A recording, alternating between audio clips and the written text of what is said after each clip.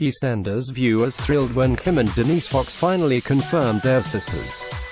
In a tense scene, Kim opened their DNA results as Denise and dad Patrick Trueman aired on nervously.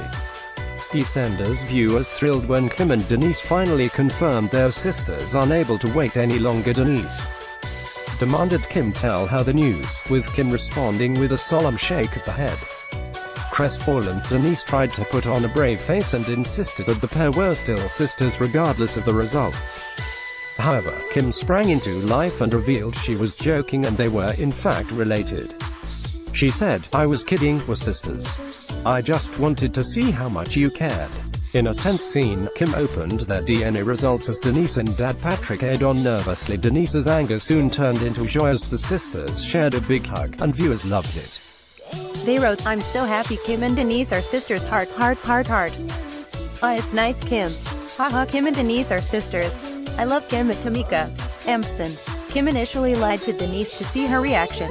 But last year the mum Emerald told her stunned daughters that Denise wasn't her biological child, but had been found by her uncle when she was a newborn and then raised by Emerald as her own.